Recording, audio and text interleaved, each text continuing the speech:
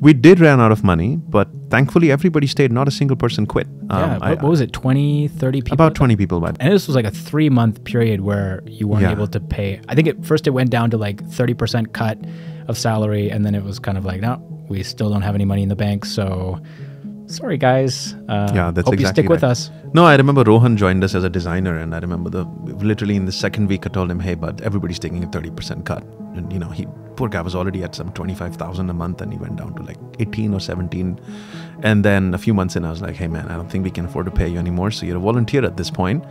If you stick around, I'll make sure that I'll do you right, and that we'll pay the salaries back with interest the instant I can secure it. And everybody kind of understood that it was a very genuine place that we were saying this. And I also said, if somebody really badly needs some capital for something, tell me and I'll try and figure it out.